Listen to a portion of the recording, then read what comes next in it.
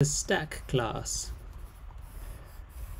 And we've got a couple of decisions we need to make and a couple of issues. Let's just kind of break down the basic structure. We need to work out what the member variable is in the stack class. And obviously we're going to have to code the push and the pop methods inside here. The push, as we said right at the beginning, I've thrown away my notes, that's not very helpful.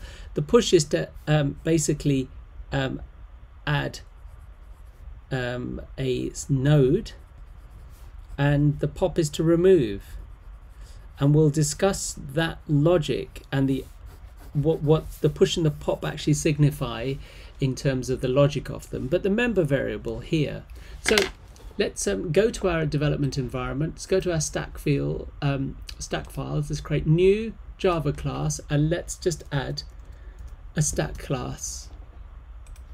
So the question is for us, what's the member variable going to be? My personal recommendation, and you can do this in a number of different ways, depending on how you're thinking about the stack. And I'm going to encourage you to think in varied ways about it. But as you know, as my original table image gave, there was my first one, there's my second one, and say there's my third one. Pushing, and when you push, you're adding one in, and popping, you're removing one off. That one there is always the top, that's a crucial one, and that one there is always the first to be added, right? When it's empty, the stack is empty, that would be the first one you add, then you would add more. Wherever you end up, the one right at the top is, if you like, the top. So we have a couple of questions here of what we're going to have and why you would want to have it. Are you going to put a stack node first, and then from the first, sorry, that should be lowercase, it's just a member variable.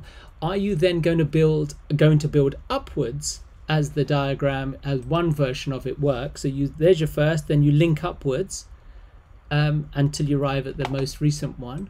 Or are you going to create a stack node top? And what would be the various advantages, disadvantages of how you approach each one?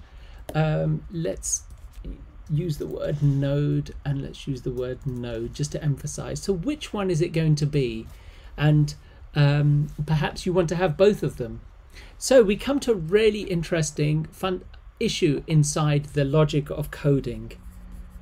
By deliberately not giving you the solution to this particular question, by you thinking about it, the ideal way of learning in this setting is to try alternatives. And the principle of you trying the alternatives, whether you have both of them, whether you only have that one, you don't have that, or whether you don't have a top but you have that and link upwards, or whether you have both, so on. What you've got to do in your coding is think through the nature of a stack.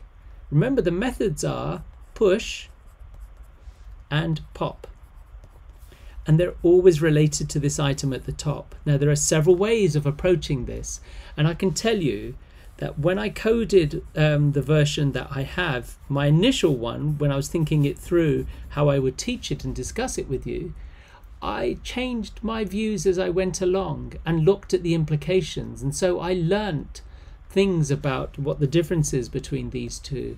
And the only way of getting you to do it is to think it through and come up with a solution. So let's now focus in the next about what the nature of the algorithm is related to pushing and popping, and the fact that there's an item here and it's the only one we really interact with, and there's our stack. Okay.